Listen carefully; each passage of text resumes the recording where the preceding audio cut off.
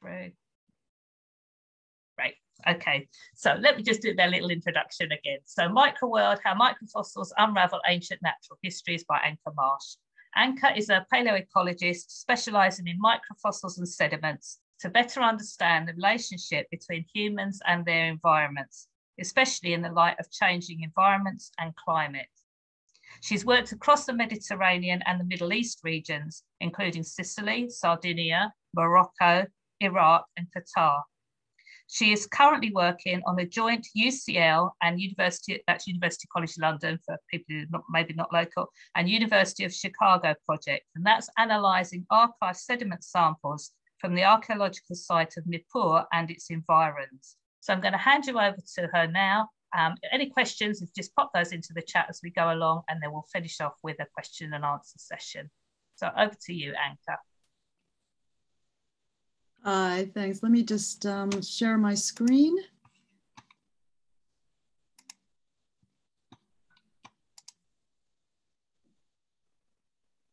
It's frozen. Hold on a second. Oh. Yeah, it's. Hold on, we've gone. got slightly ahead of ourselves, but the screen share is working, so it's just. Yeah, let's just go back. Sorry, you get a sneak preview of everything. There we go. This is what happens when you test your site and then you forget to go back to the beginning. Hi, thank you very much, Maria, for the introduction. And as Maria said, I am a paleoecologist, so I look at microfossils, specifically phytoliths, some sponges, freshwater sponges, some diatoms, and a few other weird and wonderful things that I happen to find in my slides. So I decided today I wanted to share a little bit about microfossils and what they can tell us about ancient environments. And so what I'm going to do is just kind of start off with a little bit about why we look at microfossils and which microfossils we might use. There are actually quite a number of microfossils, so I can't possibly cover them all today. And then I will go in and I will describe a few microfossils in more detail and then go into a case study, particularly our project in Nippur, which we've just managed to restart after the pandemic. And my cat is meowing in the background, so you'll have to ignore that. So why microfossils? Basically, because they are actually really, really cool looking. So these are just some of the silica-based microfossils that I come across in my slides. Some of them I know what they are. Some of them I haven't got a clue. So this one up here, no idea. I have no idea what that is. I do know that that's a diatom. So, you know, you find when you're looking down a microscope, you do find a lot of things that you do know what they are and you can identify them and you're very happy. And then you find things and you just haven't got a clue what it is. You just know it's some sort of microfossil. It represents something.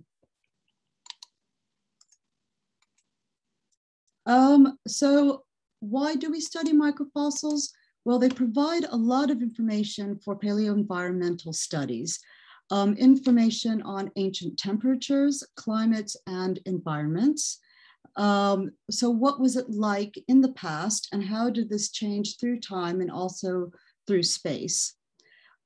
We can see indirect evidence of climate and environmental change in the microfossil record. So for instance, if we look at some sediments from a lake sequence, we can see, we'll have like a group or community of diatoms, which are freshwater diatoms. They like deeper water, they like fresher water, clearer water.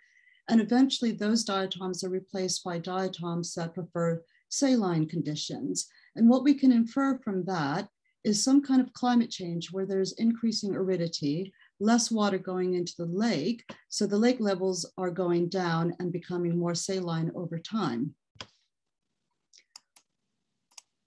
We can also infer a lot of information for microfossils from archaeological sites. So we learn about site economies, resource use, as well as trade networks. So what, people who lived at this site in the Middle Bronze Age, for instance, What did they eat? What did they grow? How did they grow things? Where did they grow things? Did they use irrigation? And we can also track trade. So oftentimes we come across plants and other things that we know are not native to that specific area. So there's two possibilities. Either there's trade, so things are coming up, say, from southern Iraq up to Turkey, or we might see crops that were domesticated in one place and then they're brought over to another place and they're grown there. So we see this with the Silk Road, for instance, that connected the Near East with the Indus Valley and China. So what we have is millet, for instance, and rice, which were domesticated in Indus Valley and China, being brought eventually over to the Near East, and the Near East in return sending over wheat to that area. And we also get a lot of information from microfossils about how people modified their local environments. We see a lot of deforestation and slash and burn agriculture, for instance, and that will completely change the plant communities that we see within those areas. So what microfossils? Well, as I said before, can't cover them all. There are zillions and zillions of microfossils.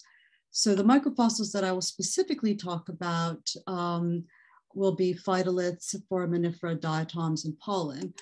But we do have, a number of other microfossils that are quite useful. So phytoliths, diatoms, sponges, pollen, foraminifera, dinoflagellates, which are really weird looking. And there's also a lot of other things like this one that I found the other day. No idea what it is. If anyone knows, please put a comment in the comment box. I'll be really, really appreciative. So the first microfossil that I will talk about is the phytolith, which is actually my main microfossil that I use. So phytolith comes from the Greek, phyto for plant, lith for rock, so specifically plant rocks, and that's pretty much what they are.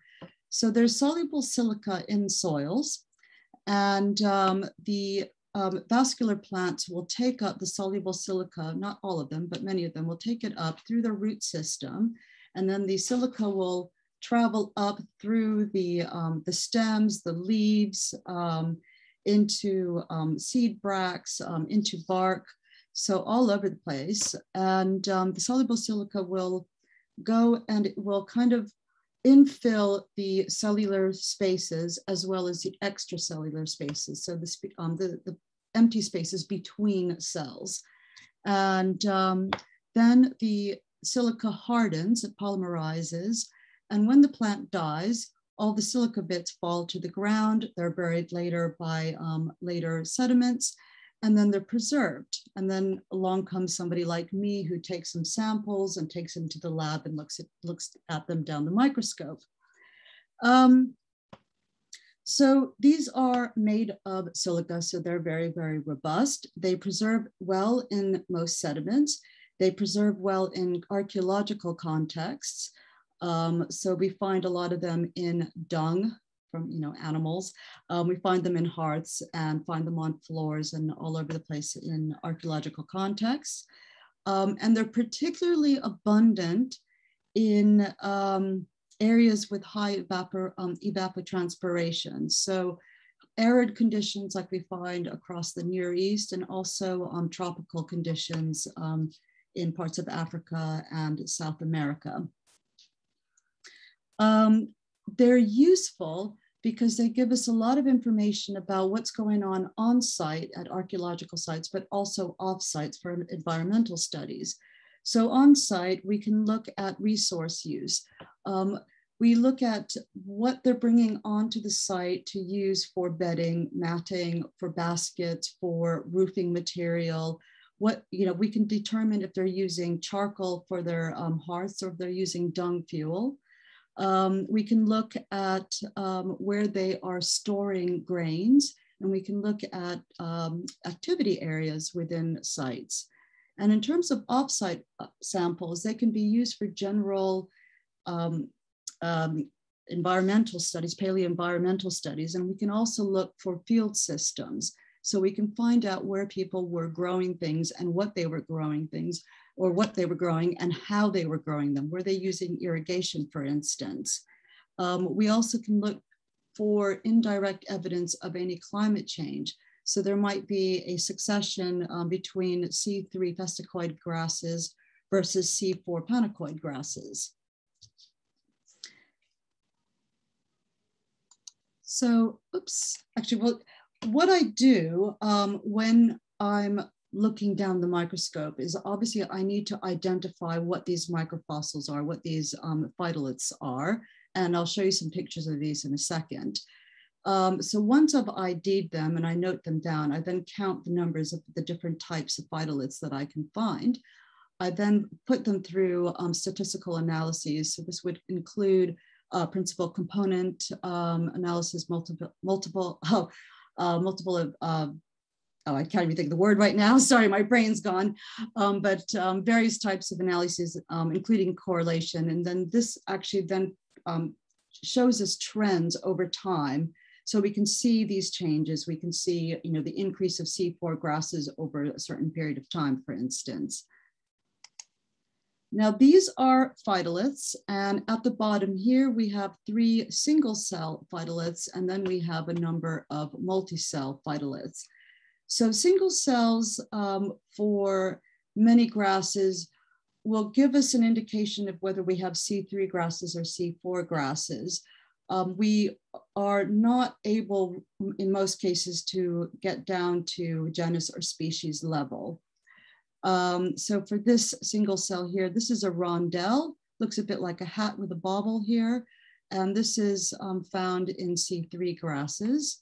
This here is a bilobe, so it looks a bit like a dumbbell, like something you'd use for weights. And it has different shapes depending on whether it's a C3 type grass or a C4 type grass. And this here's a little stomata.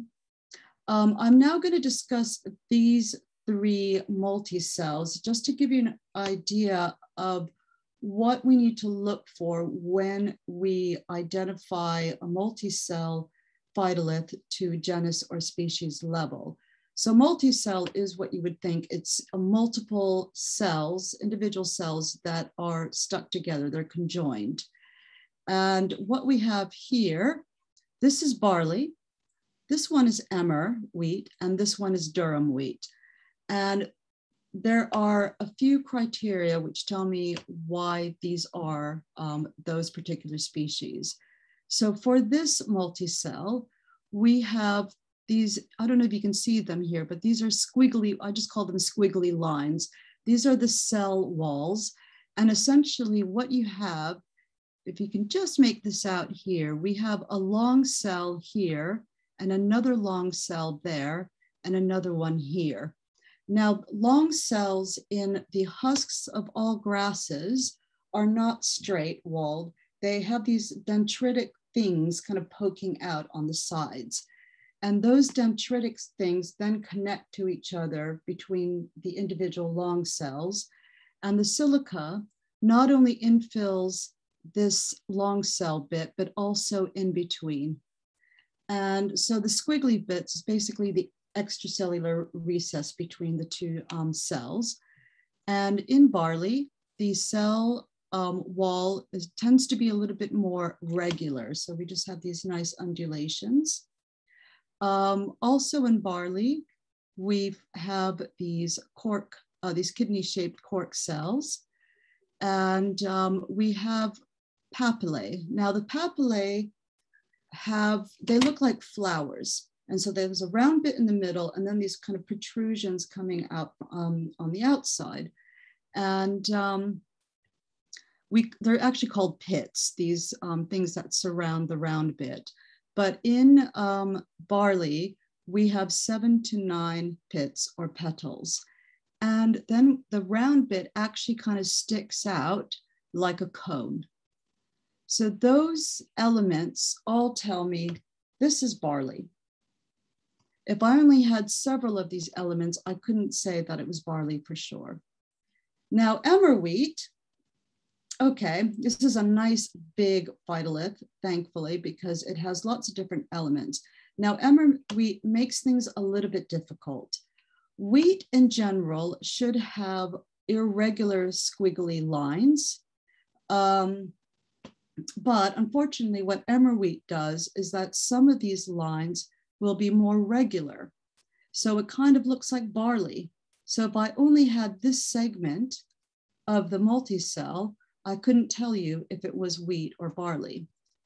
Luckily, emmer does give us a couple of other indications that it is a wheat rather than a barley.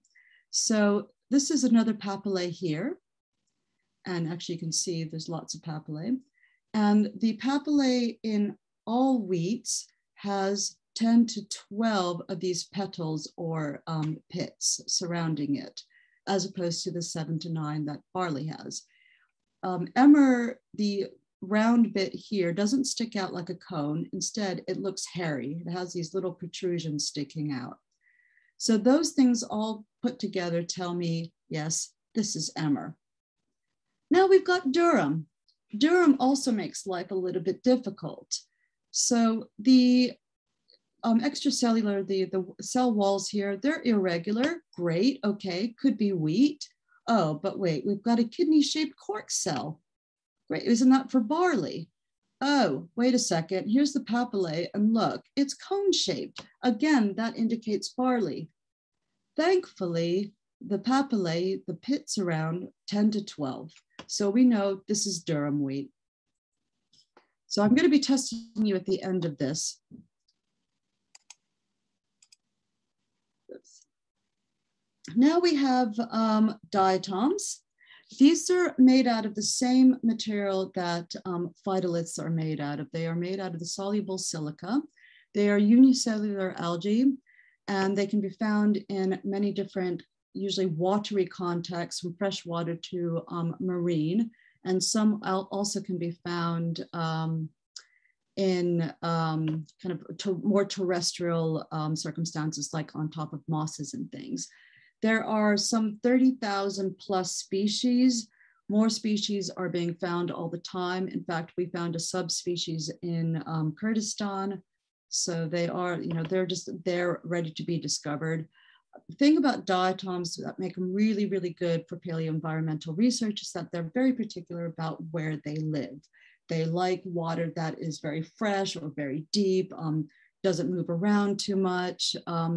So when we understand individual species ecologies, we're able to get more information about what that paleoenvironment was like. The identification for diatoms is similar to phytoliths. We have reference sets and databases, line drawings. So we basically are looking at the shapes of the individual diatoms. We're looking at their ornamentation, striations, lines, dots, anything that kind of sets it apart from the other diatoms. And again, once they're identified, they're counted, graphed out, and trends are looked for in terms of trying to better understand what is going on in that particular layer. They are used for a number of different studies. So we've got climate studies, so we can look at water depth. So if we think again about that lake sample where the salinity levels increase and we see a change in the diatom community. We can also look at pollution levels. So diatom communities will change if there's a sudden input of phosphate and nitrate pollution from agricultural practices. Oops, that doesn't work. There we go. We also have pollen. I think most people are fairly familiar with pollen, especially in the summertime when we're all sneezing. And pollen is really, really quite cool. It's not made out of silica. This time it's made out of a material called exene. But again, it's very, very robust in some sediments. And you can see from this example here, we've got lots of different types of pollen. So there's, this one and this one are similar. These two are similar. This one's completely different. These are similar to that one, but they are all indicative of different species of plants. And so that's essentially how they're identified, by their morphology, their shapes, their ornamentation. And again, they're counted and graphed out in order to see different trends that may become apparent through time and also across space. Pollen has been really good in terms of looking at interglacial and glacial sequences. There are some very, very good pollen sequences that are robust, they're firmly dated, and so they can show us what is happening with the plant communities and refugia and whatnot. So very, very good for that. We also can get information about plant migration and introduction of crops into new areas. And they're very good for climate studies and also impact of humans. So we sometimes can see traces of agricultural crops moving into areas that may have been purely trees earlier on. Foraminifera are also really, really interesting. Some foraminifera are actually mesoscopic in that you can just see them, and then some are microscopic. So if you go to the beach and you sometimes get these little white specks on your ankles or something and they won't brush off, have a look. I'm sure some of you are bringing hand lenses to the beach. It isn't just me. If you take some of these little white flecks and look at it on using your hand lens, you'll see that they're actually, some of them are foraminifera. They are mainly marine protozoans, although there are a few species that live in freshwater. So that really should, the next line should really say freshwater to salt marsh to deep ocean is where they're found. And they are essentially tests or like little shells with chambers made out of calcite, and they kind of swirl in different ways. And you can see that there's, again, different shapes, different morphologies, and this is how they are identified and counted in studies. We can use them to understand better sea levels and how they fluctuate through time. They're also used for climate studies. In that respect, they actually use the foraminifera for isotopic analyses. So they're looking at stable isotopes of oxygen, so oxygen 18 and oxygen 16, looking at the ratios of those two, and then that kind of tells you information about how cold it is, whether you're in an interglacial or a glacial period. Oh, keep clicking on the wrong thing. I'm now going to go into methods with the caveat that these are the methods that I'm using for these particular types of samples, but there are lots and lots of different types of methods, and it will really depend on the microfossils that you're looking at and also the time period. So my time period is the Holocene. So I look at the last 10,000 years usually. I'm not looking at dinosaur period stuff, even though I would love to. So I'm not looking at lithified sediments at rocks. I'm looking at unconsolidated sediments. And so essentially I'm digging trenches, and then I'm taking samples from the side of these trenches. I should also note that for some reason, my projects seem to involve massive trenches, which is really unusual because trenches are usually, I don't know, 2 by 2 or 3 by 3. They're not really, really long, enormous trenches like this one. And we will get back to this one in a minute. And then this was another trench that we did. This was for my PhD research in Kurdistan. As you could see, it was absolutely mammoth. 5 meters deep, about 22 meters long. And I had to actually draw this entire 2 sections and take samples from all over the place. It was an absolute mammoth task. And I'm just going to say that this is not common. This is a little bit insane what we did. And then I also take samples from archaeological sites. So this is Bakrawa near Halabja in Iraqi Kurdistan. And this is just a kind of a typical step trench. And each layer is actually a different time period. So I just took samples from various parts, analyzed them, and then I could see changes in the phytolith community, which might give me some information about change of use in the room or change in crops that they were using. And once I have these sediments, so the sediments get bagged and labeled, hopefully, otherwise they're useless. And then I have to separate the bits of phytolith, the silica, from the rest of the sediment, because if I just whacked it under the microscope, I wouldn't be able to see anything. So there are a number of steps that need to be done, and it's a process that takes about 2 weeks, plus 2 weeks for the samples to dry, so 4 weeks in total for each batch of samples. So the first thing I need to do is get rid of the calcium carbonates because they have a tendency to stick to silica and make things very difficult to see. And then afterwards, I need to get rid of the organics. And so that includes burning the sediment samples in a furnace at 500 degrees Celsius. After I do that, I have to get rid of the clays because clays are isotropic.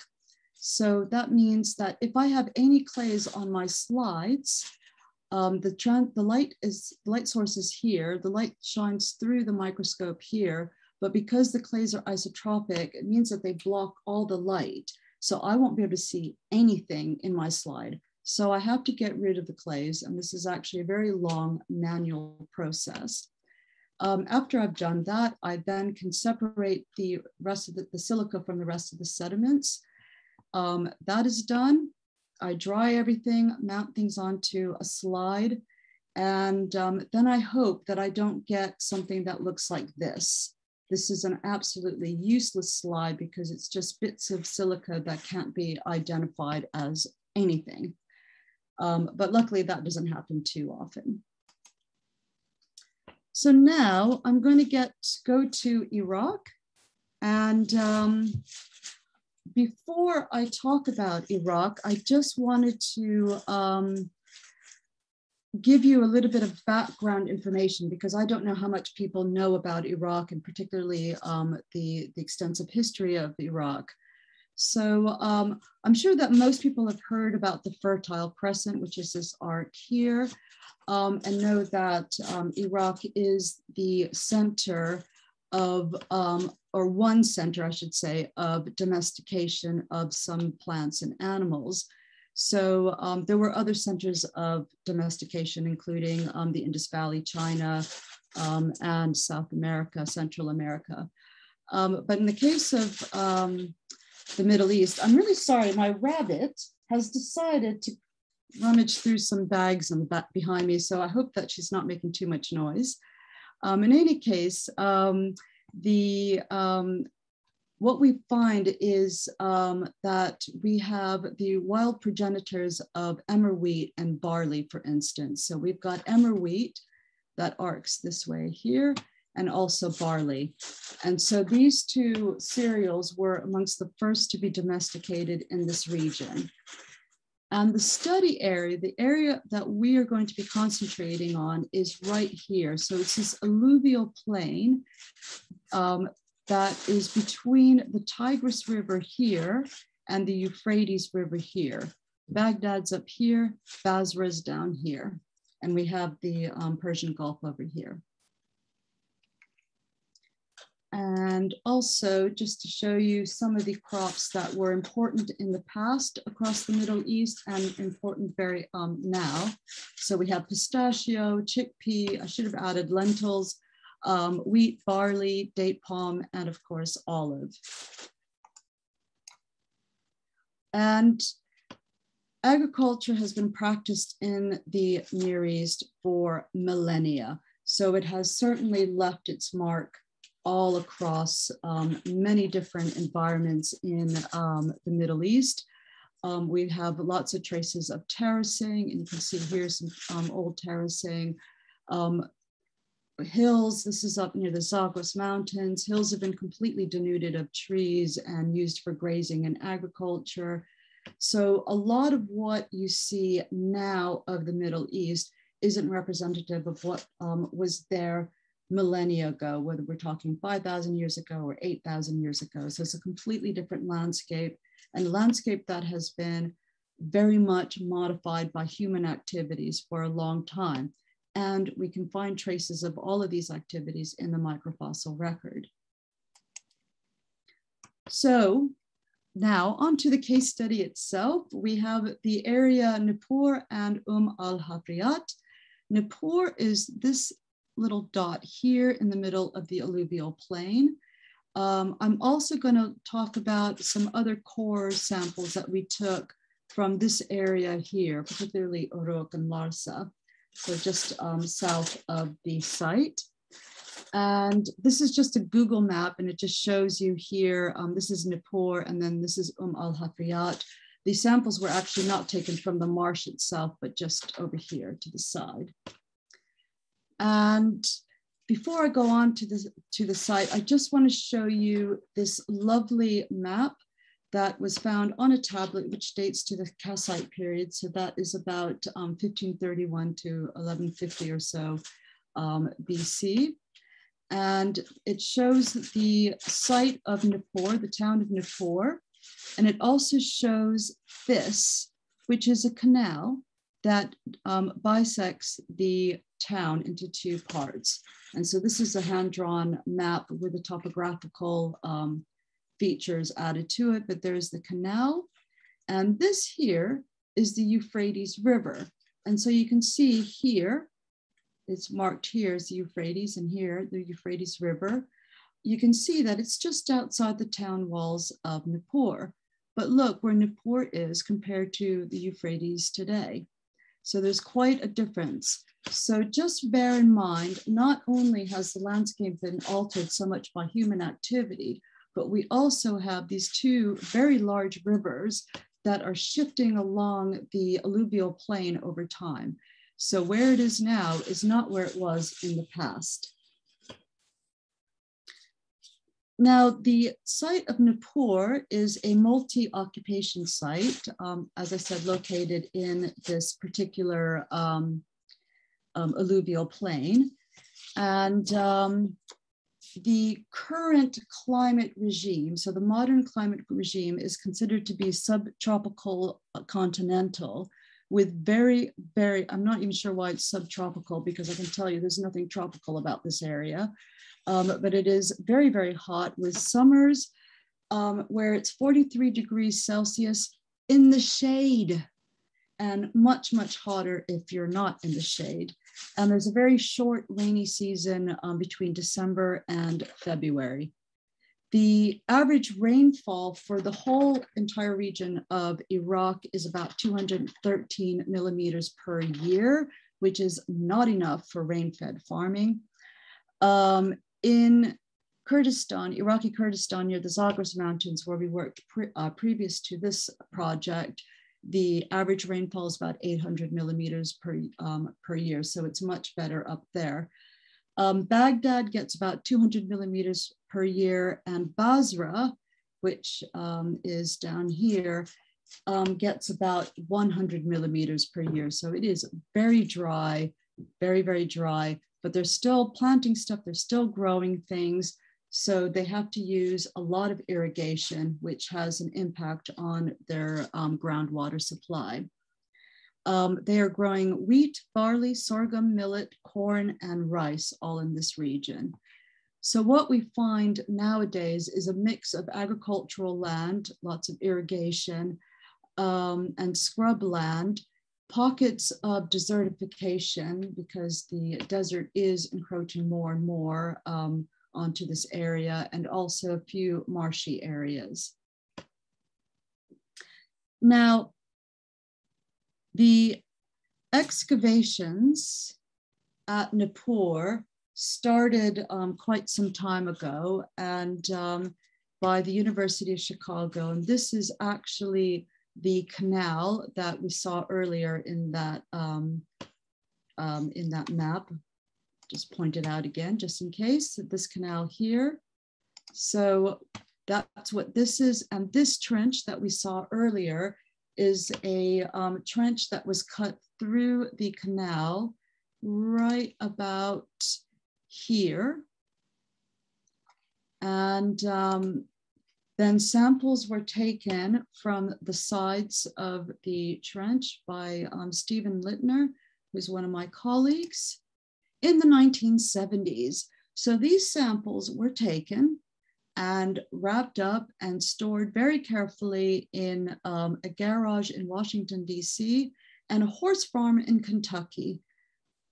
I have no idea why, but life is what it is. So these samples sat for many, many years. And 50 years later, somehow I ended up with them to analyze.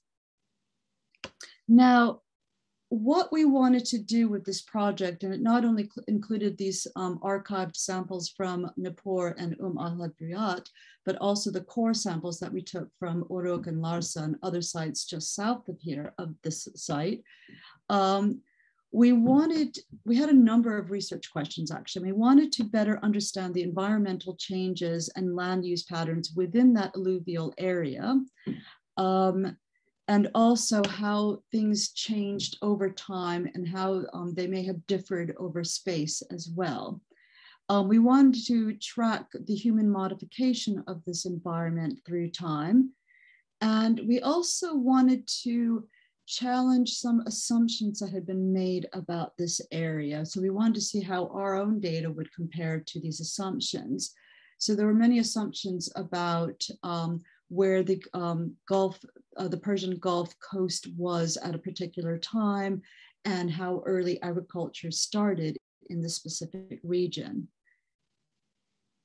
And we still have a lot of analysis to do. And like I said earlier, we were interrupted by the pandemic, so we are a couple of years behind now. But we are already starting to find some really, really interesting things in these microfossil records. So this first is, sorry, I just need to move this. I'm not even sure what's going on there. I can't see half of my screen because somebody's name's in the way. But in any case, these are the results from some of the Nippur samples. So these were the samples that were taken from that large trench. And the samples themselves dated from 2577 BC up to after 766 AD. So we're looking at the Middle Bronze Age period into the early medieval or early Islamic period. And we do see a lot of kind of variation between the amounts of the total grasses, which include cereals, wetland plants, kind of trees and shrubs, dicots, and palm. This is the date palm. And so what we found, first of all, is that throughout this period, cultivation and agriculture was certainly practiced. It was certainly evident in all of the samples. So there was cultivated cereals all the way along, and date palm was also present in all samples. But what we found most interesting is sample 306, which dates just before 662, so probably in the Sasanian period. We found absolutely massive phytoliths, these things here. So there are multi-cells, lots and lots of cells conjoined together. Some of them had over 100 cells conjoined. And this indicates to us that there was a lot of water available in the soils. And so the silica, the plants were taking up a lot of water. Now, this only happens if there is an abundant amount of rain, and none of our evidence indicates that there's abundant amount of rain. So we can only conclude that this is a result of mechanized irrigation. So they were already, prior to 662, irrigating this land for their cereal crops. And you can see there's an increase of cereal crops a little bit later. We also saw some interesting other key results. So let me just get to that. So the date palm phytoliths are prevalent all the way through the samples from the Middle Bronze Age through to the early Islamic. And this indicates to us the importance of this crop for Nippur for this whole time period. We also see a switch of emphasis between the date palm cultivation and the cereal grain farming. So we're not really sure what's going on. It's like, you know, sometimes they had more date palms growing and they were concentrating on that. And then sometimes, I don't know if they cleared the area and then planted more cereals. So it's something that we need to check with the other samples from the same trench to see if this is something that occurred across this area.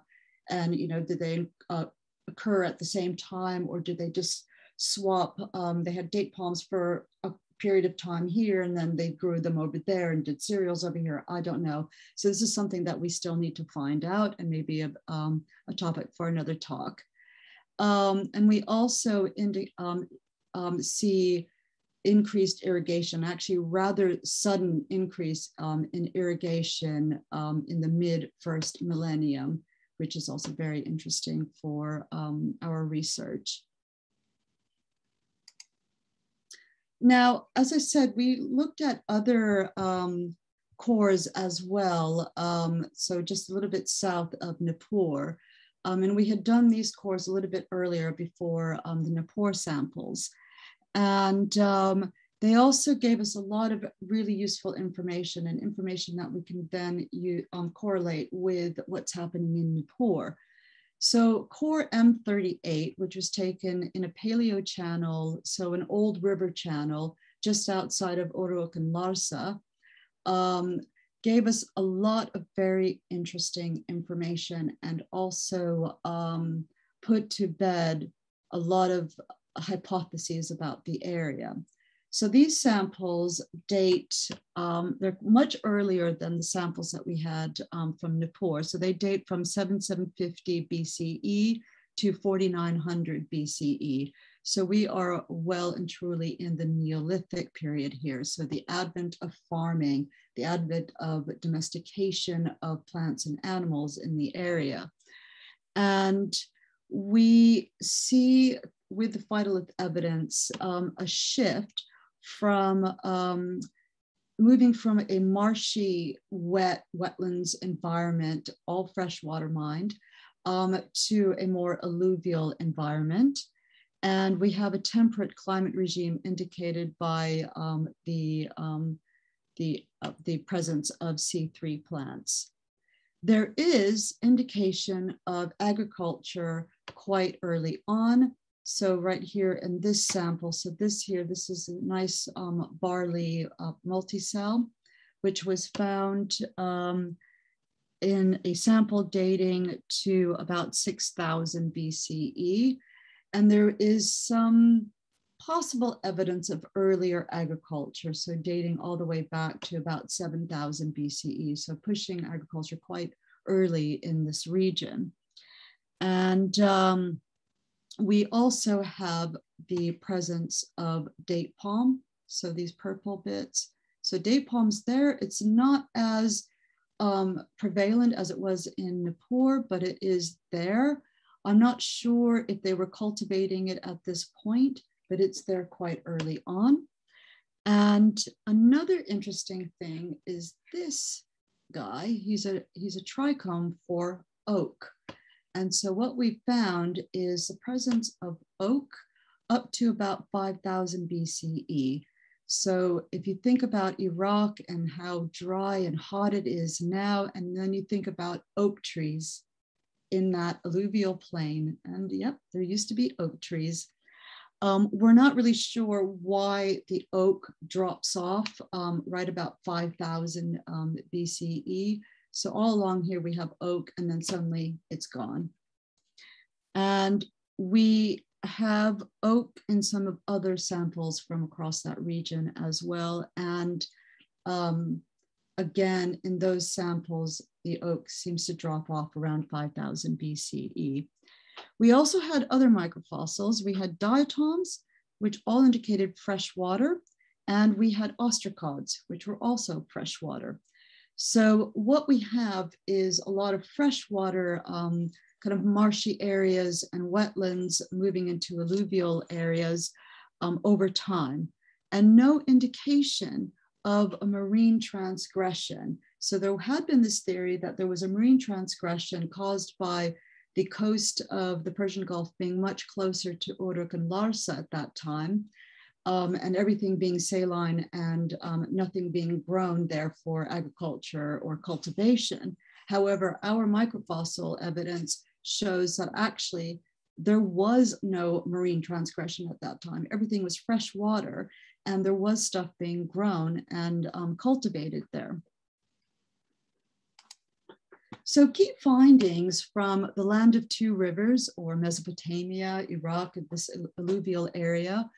From all the samples that we looked at, we found that agriculture was possible at a much earlier date than initially thought. And we have this evidence for early agriculture, as well as the cultivation of date palm. As I just said earlier, the early assumption was this area was saline because of the coast being much closer to Uruk and Larsa, but we negated this assumption with our findings in M38 core. We also could see a shift in land use patterns between cereals and date palm in Nippur, as well as the increase of use of irrigation in Nippur at a later time. So in conclusion, I would like to kind of not only saying something about like what phytoliths can do about the past, but also what they might be able to help us in the future. So phytoliths and other microfossils provide insights into the different environments within Iraq, and they can also be applied to many other areas across the globe. So it's not just Iraq, including water management and agricultural strategies. Some of the findings that we had were really surprising, such as the discovery of oak in southern Iraq, and also the early presence of date palm. And I should just add here, because I forgot to put this in, we had another sample where we had date palm dating back to about 10,000 BC. So very, very early date for date palm. What we need to do is calibrate our results more than what we've already done. So we need more data sets, more proxy evidence to combine that with what we already have. And we need more dates so that we can see when these changes occurred and how rapidly they occur. And then we can look at these and project these changes to see what we might expect in the future of Iraq and other places. Climate modeling, this is modeling that was done by one of my colleagues, Afrodayam, who's an Iraqi climatologist. And she was looking at the phenology of crop plants as seen through satellite imagery. And there is a decreasing level of precipitation, actually scary levels of decreasing levels of precipitation, and a shift in seasonality. So summers are becoming longer, the rainy season's becoming shorter, and things are shifting as well. Now, this also occurred in the past. So if we can understand what happened in the past and how past societies adapted to these changes in rainfall patterns, we might be able to develop mitigation strategies that could help people now deal with present and future climate and environmental change. Okay, that's it. Thanks. I'll take any questions. Thank you so much, Anke. That was really fascinating and shed light on, you know, a world that probably a lot of people, including myself, not at all familiar with. So that was really interesting to see how they, you know, how those kind of microfossils can be used to tell you such a lot about ancient, old, you know, environments, but also about kind of people's interaction with plants and, you know, what they're doing, how they're using different sites. So really interesting. And there's been a lot of questions coming through the chat from almost straight away. They started coming through. So if we'll start off kind of picking some up. I mean, one thing that I think people were interested in, and perhaps it's kind of like more where microfossils might be found. So are they found in clay soils as well? And somebody's asking about whether they can be found sort of like in ancient clay pottery, in pottery artifacts. So do you want to say a little bit about that? Okay, well, in terms of ancient pottery, okay, so there was some research done with diatoms and pottery, and that went nowhere. So that, and then we tried to actually do something, and we do have an article. I think it's something like diatoms in the cuneiforms at the British Museum. Let me get a pen. I can actually put that article, the reference up. We tried to look at diatoms so they're the cuneiform tablets, the writing tablets that the Mesopotamians and everyone else, the Kassites and everyone used to keep track of how many goats and sheep they had and how much a bushel of hay cost and everything. So we have lots of these economic tablets, loads and loads in the British Museum and elsewhere. And we were allowed to examine some of them to see if we could find diatoms and try to figure out where they were sourcing the clay for these tablets and if it would give us any information. It was really difficult to do. And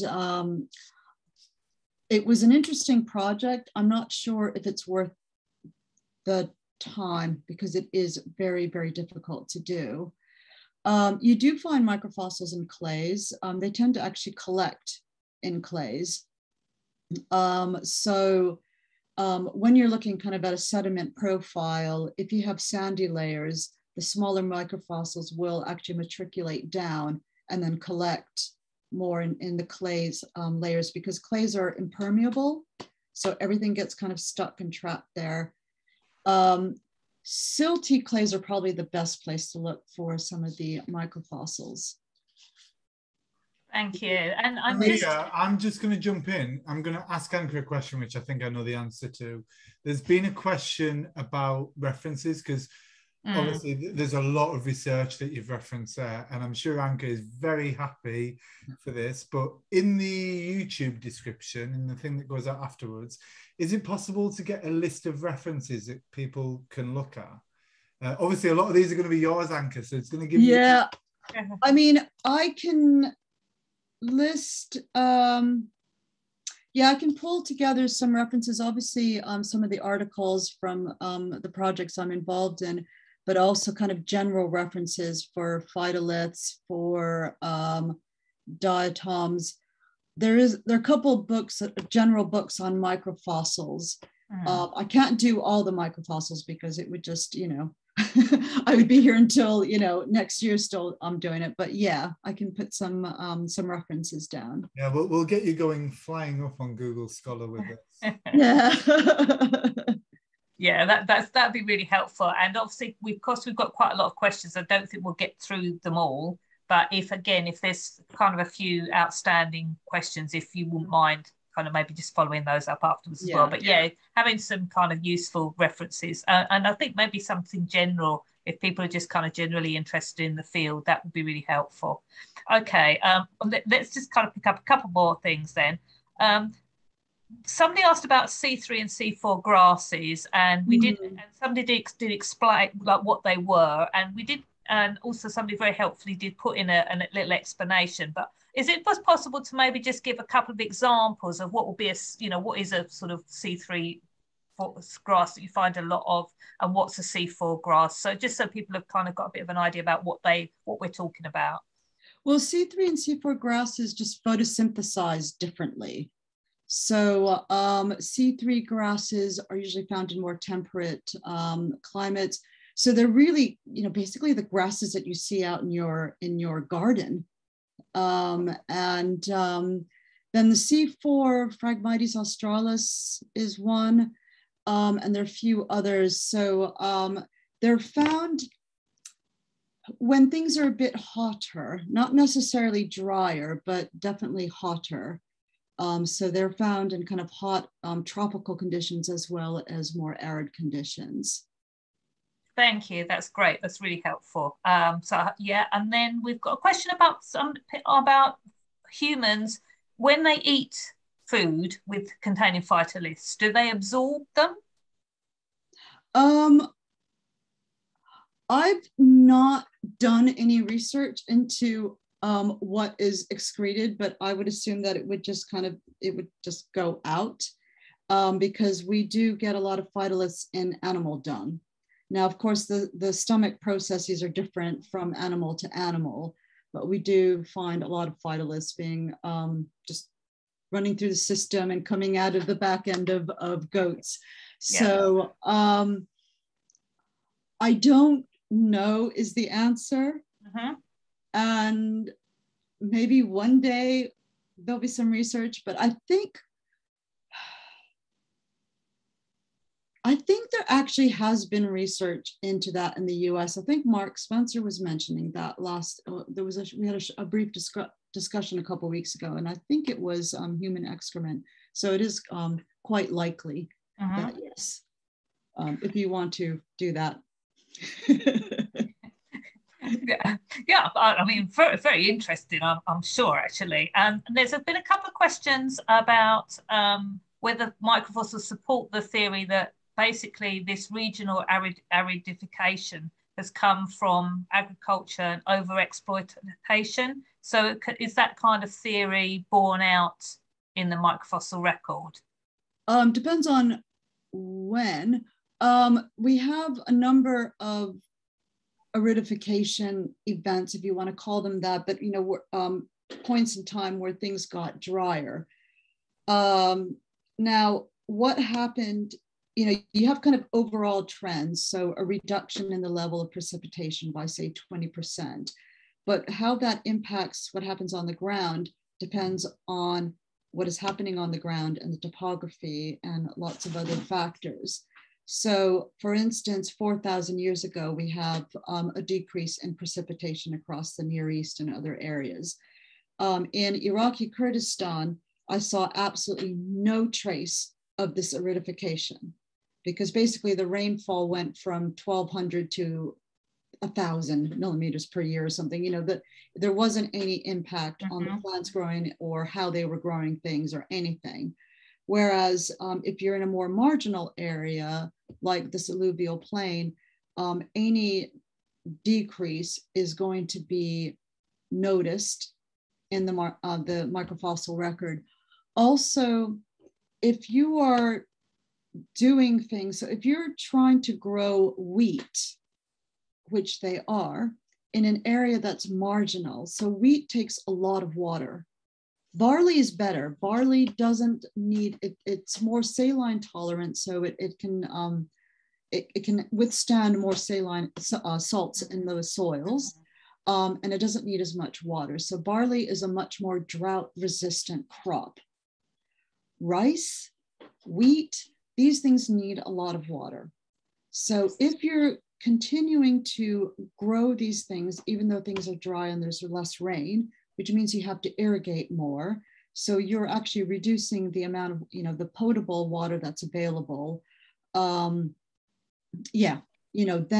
it's one thing leads to another. So it becomes a cycle of desertification. There's less water available. There's, using more irrigated water, and so that will increase the level of desertification. And so that's what we're seeing in Iraq. So it is a combination of human activity as well as climate change. Thank you so much. We call it accelerated climate change for that reason. So thank you so much for that. And there's lots more things popping up into the chat, but I'm afraid we're going to have to kind of end it there.